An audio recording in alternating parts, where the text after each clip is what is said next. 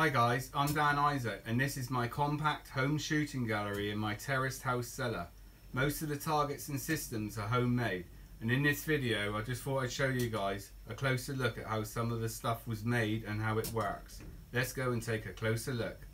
Okay, this is the enclosed part of the gallery there. We've just got like a lino floor so you can sweep up the debris easy. And then we're going in. Got like one of the strobe lights for the effect, and then the catchment tray, and a bit of carpet there just to stop the impacts holding the lino. You got just curtains down the side. So this is the shooting position, standing here or rested on this table, shooting down the 10-meter range. And then just above your head is the control panel. Firstly, we've got on and off to power up the range. This light indicates that the 24 volts is okay for the motors, and this light will light if there's a fault with setting up the bottles. This button brings on the knock out the lights target. If one or more is off and you just want to start that over again, you can just hit this one. This turns on the carousel, and this is the speed control for the carousel, and you can use this to balance the speed to the weight of the objects that you're shooting. This is the spider, the little disc that drops down from above. This turns on the ducts, and this is speed control for the ducts.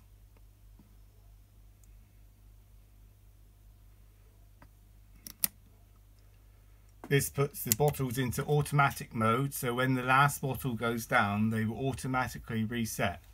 Or you can hit this button to reset them at any time. So if just one's down, you can reset them.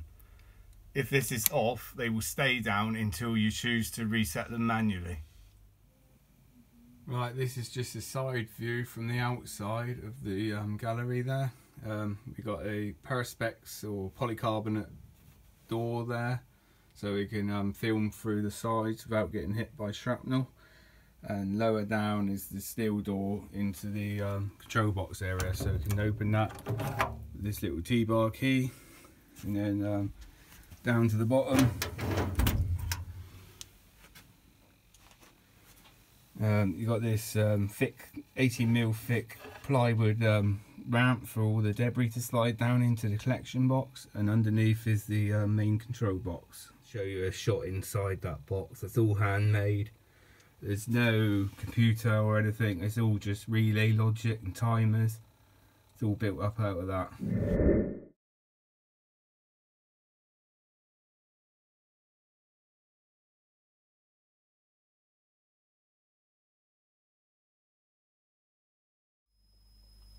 Right, the main construction of the gallery. We got this steel frame that goes right round. On the front of the gallery, we've got a nice bit of 8mm thick by 100mm angle iron there, and that gives a nice straight edge for the bottles to set up to at the back.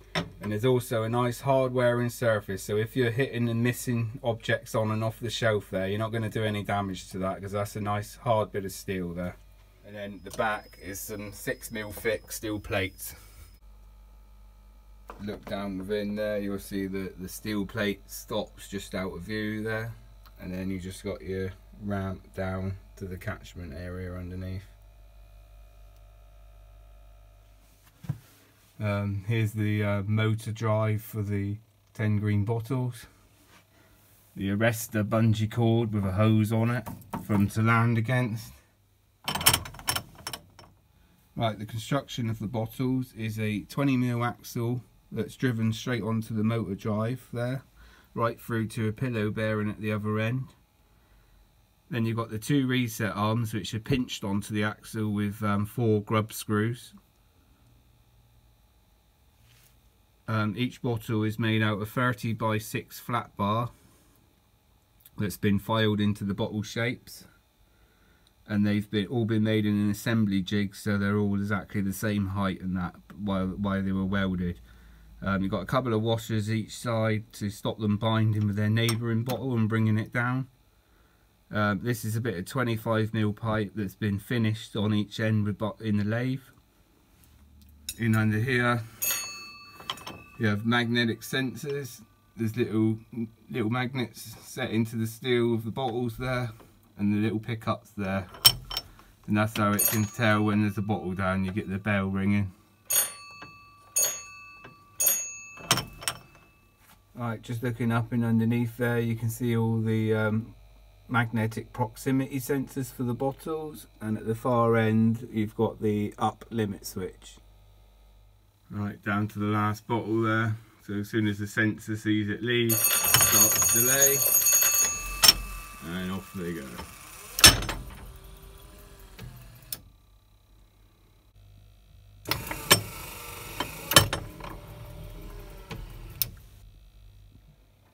So that can turn forwards, and then because of the weight of the bottles, they're biased forwards. They, as the bar rotates backwards, they just stay there by gravity.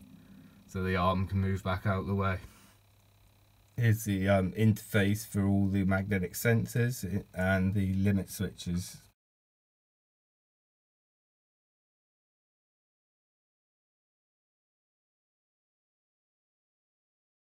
And then that feeds down through the tubes, down the side there, into the main control box. We just got some red LED strips there just to shine down and illuminate the exit. You can see the arms for the reset arm, and then this little plunger just hits the upper limit switch to tell it when it's in its up position there.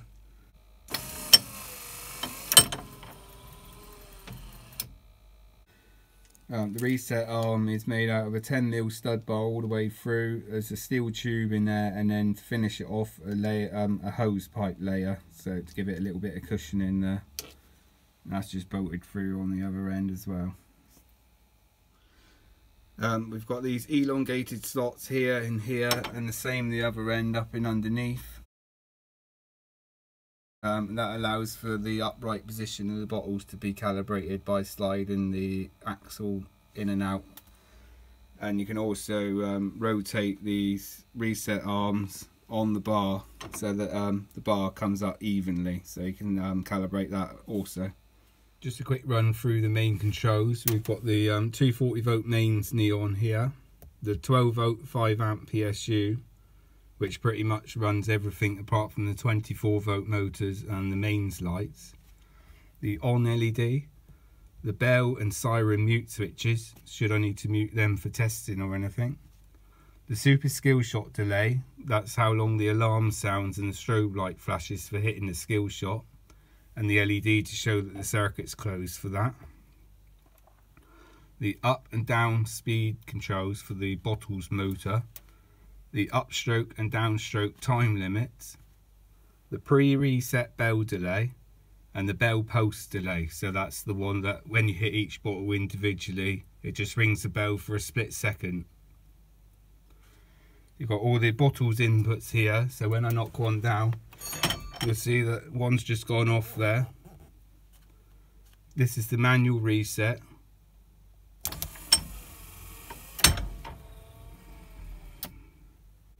The timed out reset, and the auto reset disengage. And on the back here we've got all the quick release terminal plugs for all the inputs and outputs, so I can unplug it and take it away for bench repair should anything need doing to it. If something obstructs the bottles being set up, it will time out and give a fault alarm, which I've simulated now.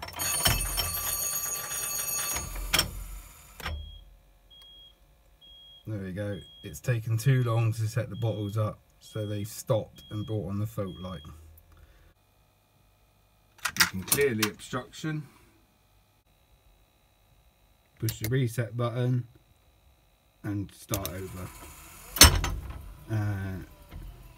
And we're all back to normal. Right, using the manual controls for the bottles, I can like bring them halfway up and then stop them, and they can lie in this horizontal position for a quick touch up of paint. This is our extinguish all the lights target. This was first made back in 2003 as a standalone unit, but later became part of this gallery. It comprises of 3 targets, a 20mm hoe, a 15mm hoe and a 10mm hoe, and when you go through those holes you knock out each corresponding light, and when they're all out an alarm sounds and all the lights come back on again. I've got it on the bench here now. Take a look at the side and you can see the flaps there that get hit when the pellets go through the hose, and then you just got magnetic door contacts down there. Let's get it on its flat there. Magnetic door contacts, it just moves a little bit and breaks the circuits for the relays. Then the timing relay that will, after they've all gone out, will then cycle and then turn all the relays back on, because there's a relay for each light. It's just made of car relays, I think it was. This metal bar is removable, and behind there we just got 3 coloured fairy light bulbs. Right, the duct construction there, all we've got for that is a 24-volt motor, and that's obviously electronically controlled through a post width modulator speed controller, so we can control the speed nicely on them. And you just got a pillow bearing to support the axle there, and then the ducts are just hinged with these offset hinges with weights on, so as they come round the weight just sets them up automatically.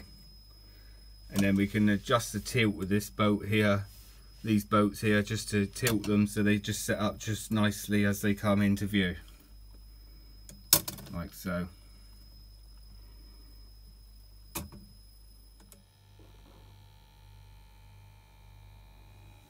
Right, this is my most challenging shot. It's the super skill shot. It's similar to the knock out the lights target, but now it's just a 6mm hole in the middle, and that's backlit with some LED strips there. You can just see the red light in the middle there.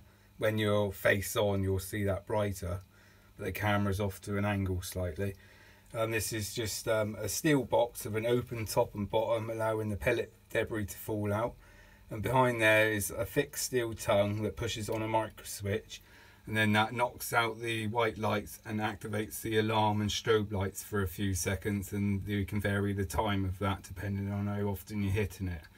The construction on the face there is 2 10mm thick steel rings totaling about 20mm thick of steel there on the face, so nice and hard. Right, we just whiten up the faces of these sort of targets with just correction fluid like that, so you can see where you're hitting. Just looking in the bottom of the skill shot there, you can see the steel trigger tongue and the LED lights on the opposite side. So what you see is the reflection of the light off of them, so they don't get hit directly by the air rifle pellets. And then you can see the little switch on the left that gets pushed by the tongue to activate the device. Just looking in on top of the skill shot there, you can see there's some little switches there. Must have changed the colour of the backlight. It can be red, green or blue.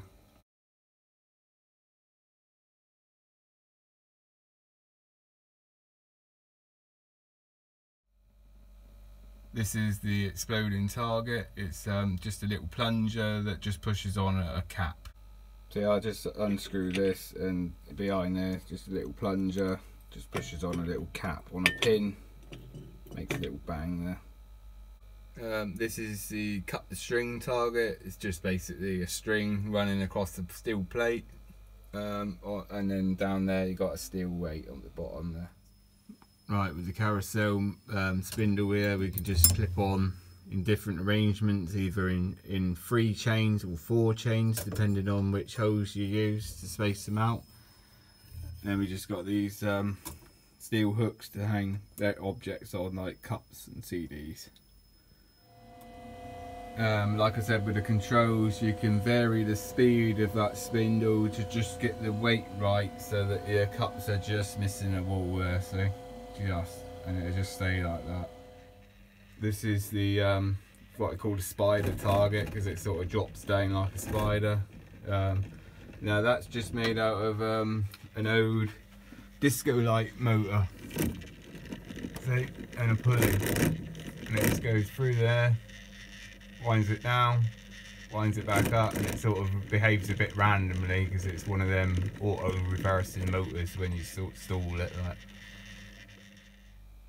This is just a paper target holder, but I've modified it. I've put a thicker steel deflector plate in the back, and I've just opened out the bottom because I just want the pellets to just fall out the bottom, and I could just sweep them off there. This target and this target is both of just pre-manufactured targets.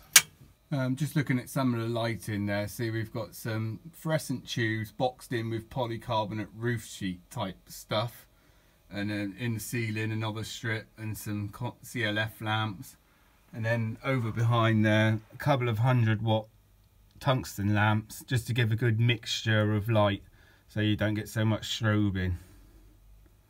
And there's one of the strobe lights that triggers with the skill shot.